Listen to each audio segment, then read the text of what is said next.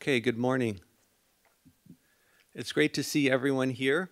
This has been a long time coming, and we're really excited about the turnout we've had this morning.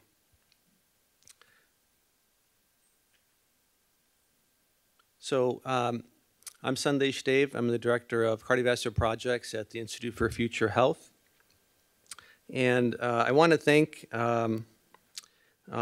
our co-chairs, Janice Guzman and Chris Vijay.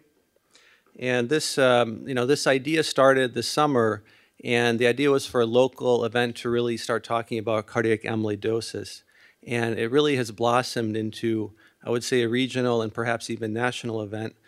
We have really a full audience here today, and we also have around 100 people or more on live stream.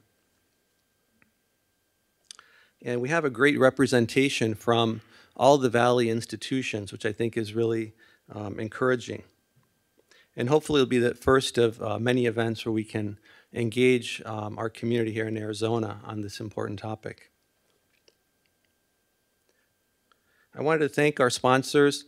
This was supported by an independent education grant from Pfizer.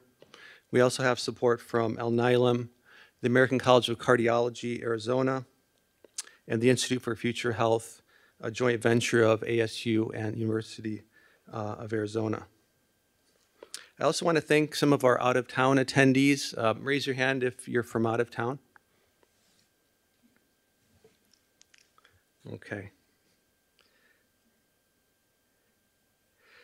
We have a pretty packed agenda this morning, and so we're going to take questions during the panel discussion, but feel free to put your questions into the YouTube chat, whether you're in the room or you're on live stream.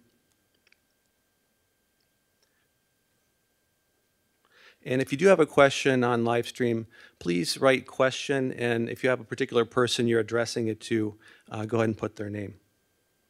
We'll have a coffee break at 9:50 and lunch at 12:15. If you'd like CME credit for in-person attendees, we'll send a survey at the end of the meeting. And now I'd like to introduce my co-chair, Dr. Chris Vijay. Dr. Vijay has been really instrumental in helping organize this event, and he's multi-talented physician. He's qualified in endocrinology, nephrology, lipidology, and heart failure. And he runs a nonprofit for the Tibetan community in India. And without further ado, Chris, I'd like you to introduce our moderators for this morning.